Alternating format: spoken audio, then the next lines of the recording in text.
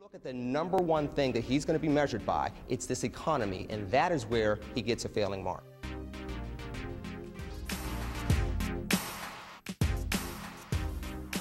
Welcome back to Our World with Black Enterprise. The 2012 presidential elections are right around the corner. We sit down with a panel of Republicans who cast their ballot on how it'll play out.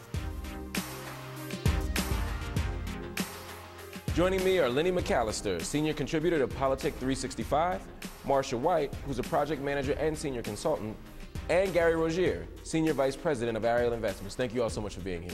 Lenny, I'm going to start with you. This is an interesting moment. It's not official yet, but Mitt Romney is, for all intents and purposes, the Republican nominee for president. How does that make you feel? How do you think about that nomination? You know, it's a mix, because Romney wasn't necessarily saying the types of things that African-American Republicans really liked during the primary process. If you look at some of the things that Newt Gingrich said or Rick Santorum, they stepped in some holes there, but they also tried to at least address some of the issues that African-American voters needed to have addressed in regards to schools, in regards to jobs and the like. What are the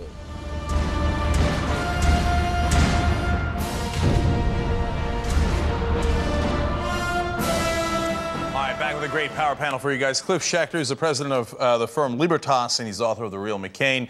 Lenny McAllister is a political strategist and commentator and a good friend on the right. Good to have his presence here on the Young Turks as well.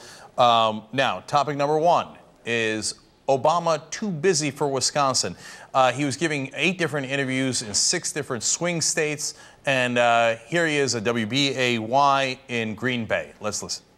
There are a lot of Democrats in the state who have told me they're upset you did not come to the state and campaign for Tom Barrett. Well, you know, the truth of the matter is that as President of the United States, I've got a lot of responsibilities. I was supportive of Tom and have been supportive of Tom.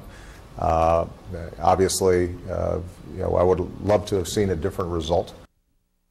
All right, Cliff, let me start with you. Are you buying it? He was just simply too busy to show up in Wisconsin? No, I'm not buying it at all. I mean, too busy. This is the second most important election of this year for the Democrats.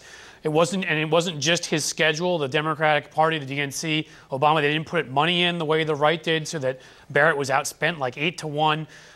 You know, I don't understand the long-term thinking. It just seems to be whenever there's a risk, when he has to fight for something, the president will back away from that fight. You know, and this just reminds me too much of that. Lenny, it's interesting that he has time to do 8 interviews right after the election, including one in Wisconsin, and he didn't have any time to send out anything but a tweet. Is Cliff right? Was he just scared of the political ramifications if Barrett lost?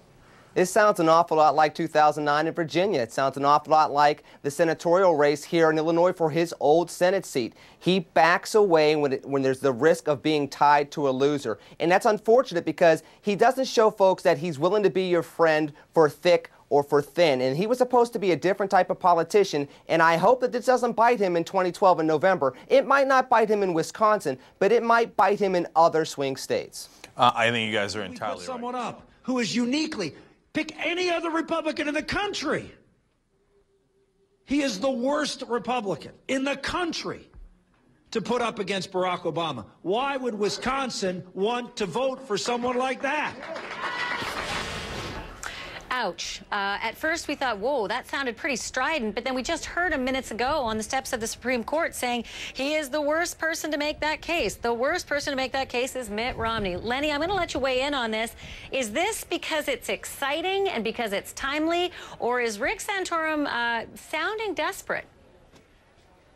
Rick Santorum's not sounding desperate and it's not timely, but Rick Santorum has a tendency to go over the top. This is not the first time that Senator Santorum has said something that has a good point to it, but is articulated and messaged all the wrong way. Let's go back to the JFK speech. He believes in not separating church and state when it comes to a leader's perspective on the world, but by saying that the JFK speech made him want to throw up was going overboard. Some of the comments that he said about African Americans wanting to close the disparities when it comes to employment, great point. Not when you say you want to give black people jobs, not other people's money. This is not the first time that Senator Santorum has done this, and he's been doing it throughout the campaign. The problem is when you're the front runner, it exponentially gets worse when you continue to do these things. It's just another example of Santorum not having the discipline and messaging that his supporters would like for him to have, and this is one of the things that contrast him with Mitt Romney, who although he's had his own gaffes, hasn't quite been this far off the rails with some of the messages that he's put out there.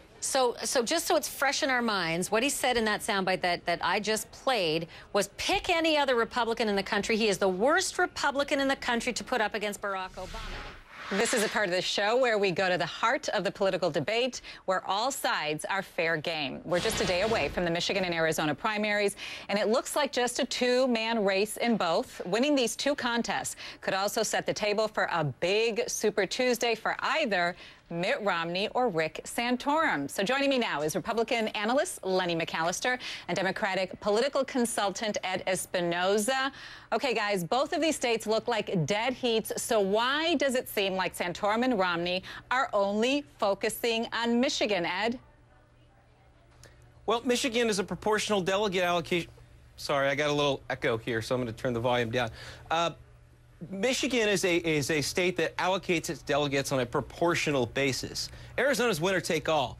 Romney's going to win Arizona. The polls might be tightening up a little bit now in a couple of surveys, but these candidates have internal polling. They see the writing on the wall. They know what's going to happen, and Santorum's going to lose Arizona. It's not a good use of his campaign funds. So for them to have a real competition and to come out of this race with some delegates, they're going to take it to Michigan. Do you agree, Lenny? Somewhat, but some of the things that Ed's missing is, number one, Michigan is part of that Midwest sweep that Santorum would love to have. You listen to what Rick Santorum says an awful lot. He talks about the Reagan Democrats. He's trying to be that person that gets the Reagan Democrats in the fall should he get the nomination. So what does he need? He needs Michigan. He needs Ohio, where he is up. He needs Pennsylvania, where he is up. He needs those type of states. He already has Missouri. He would like to get Indiana. If he can get the Midwest, couple that as a Christian conservative in the South, he can see how he can win the presidency in November. Arizona plays into that, but nowhere near as much as that Midwestern belt that he needs. That's why it's more important for Rick Santorum to win in Michigan tomorrow. Let's make a reconnection. Let's go back to the Republican primary in New Hampshire. Polls point to a Mitt Romney win, but Romney's rivals are not giving up. We have sorted out our technical issues, we hope. Republican analyst Lenny McAllister joins me now. He's a senior contributor to Politic 365 and host of the internet radio program Get Right with Lenny McAllister. And Lenny McAllister joins me now live from Chicago. Lenny, what are Republicans looking for in a man?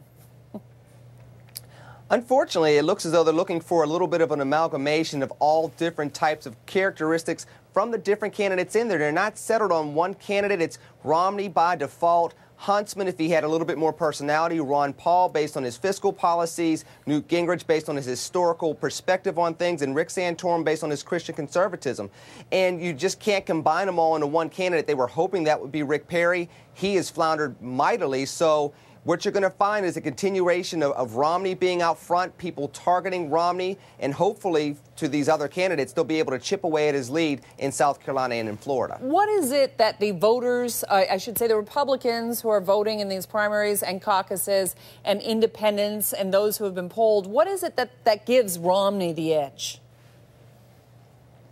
Just experience. He's been running for president basically since 2007. He's raised an awful lot of money, and unlike the other candidates that have had flubs publicly when it comes to some missteps speaking, he hasn't had quite those same amounts of mistakes. People have already forgotten about the $10,000 bet that he made with Rick Perry because it's been so long ago. It's been 3 debates ago, and since then you've had Newt Gingrich make mistakes, you've had Rick Santorum make mistakes, you've had Herman Cain, who had dropped out basically around that time, and Michelle Bachmann that has dropped out. So Romney's able to keep the money and the early momentum and just kind of stay away from the pack. And as long as the other ones can't significantly chip away at that lead, he's going to have the money to go to distance. Yeah, speaking of money, you know what I found really interesting? Vivian Novak from the Center for, I think it's Responsive Politicians, says as an extraordinarily large amount of money from Ron Paul comes from the grassroots. In other words, $200 or less. Would it be fair to say he's the people's choice?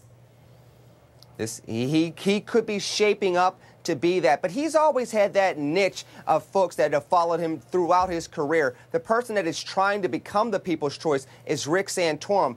Ron Paul, unlike, or I should say very much like Mitt Romney, already has his ceiling. The person that is expanding their ceiling and has already done it through Iowa is Rick Santorum. He's trying to fill that niche as being the people's candidate. It'll be interesting to see if he can do that, because if he can, you'll see his fundraising continue to go up and you'll see him continue to rise in the polls and solidify that number 2, particularly if he can do well in South Carolina heading into Florida. Other than the sweater vest.